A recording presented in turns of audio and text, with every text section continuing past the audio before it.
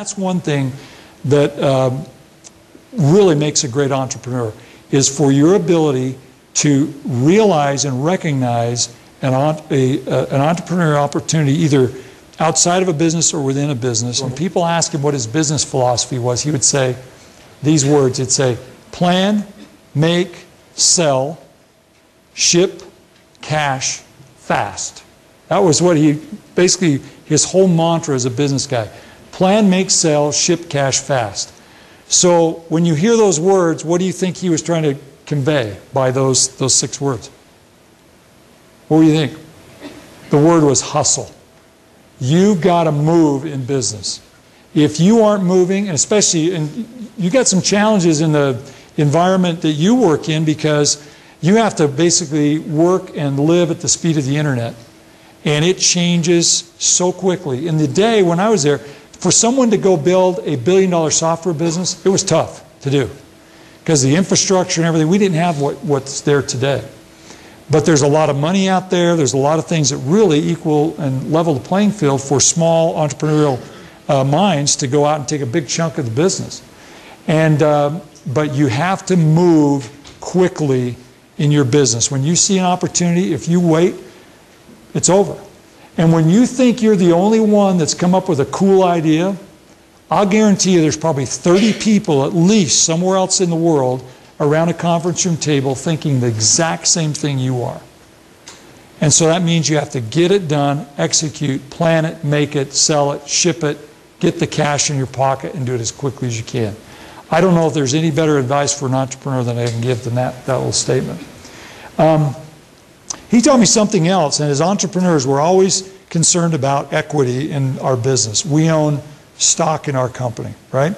And we want to hold on to that, as much of that as we can. Well, the thing I learned from Ray is, he says, you're going to have to take some money probably in your business. If you don't, you're a genius and, you know, hallelujah, you did a great job. But usually you're going to have to take some capital to grow your business. And you're going to have to give up some equity of your company. And that means some of the ownership. What I found is the great entrepreneurs find out how to do that. They minimize the impact of the business as far as ownership, but they're not afraid to take capital. I can't tell you the number of companies where I've seen founders with their cold, dead hands around a cold, dead company because they weren't willing to take capital. They're saying, well, why do we want to dilute? Well, I'm like going, well, why don't you want to grow your business? Because you have to grow it as quickly as you can so that you can compete in the marketplace, because someone else is going to try and grow their business faster than you grow yours. And the great thing about the market that we're in here in the United States, it's a free market, it's a capitalistic market, and you know, nobody really cares whether you succeed or not. They really don't. You should care probably more than anybody else. And if you can bootstrap your company and do it on a shoestring, good on you. But most companies have to draw down some capital. And so what Ray taught me was, it's okay to take a smaller piece as long as you can expand the value of the shares of your company. So think about this. Your main role as a CEO of a startup company or founder or whatever is to increase the value of the shares of your company. How would you propose, if someone came to you and said, how are you going to increase the value of the shares of your company, what would you tell them? What people value companies most on right now is, in the early startup phase, you got a great market, you got a good team, and you have something that you can go and monetize that with.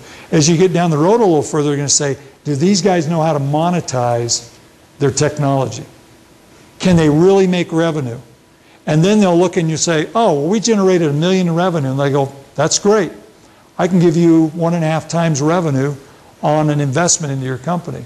So then your value is maybe $1.5 million on a trailing 12 of $1 million in revenue. You may be able to inch them up closer to 2, but you're going to have to give up some of the value of your company. So what I would tell you, if you're going to take money down, what you want to do is find out how you can get money, but more importantly, how can you get more than just money? So when you look at somebody putting money in, you may have to go talk to Aunt Betsy or somebody to get some friends and family, because nobody else will put money in your crummy little company. And Aunt Betsy's not smart enough not to put money in your dumb little company. But at least she's willing, she has more faith in you. And then you have to worry about the fact that you won't be able to look at Aunt Betsy at the family reunion for the next 20 years because you've blew your company and her money and now she's mad at you. That happens. But I think the most important thing is that you have the ability to pull some capital down and then go drive the value of your company. Focus on increasing the value of the shares. Get customers, get partnerships, whatever it takes to increase that.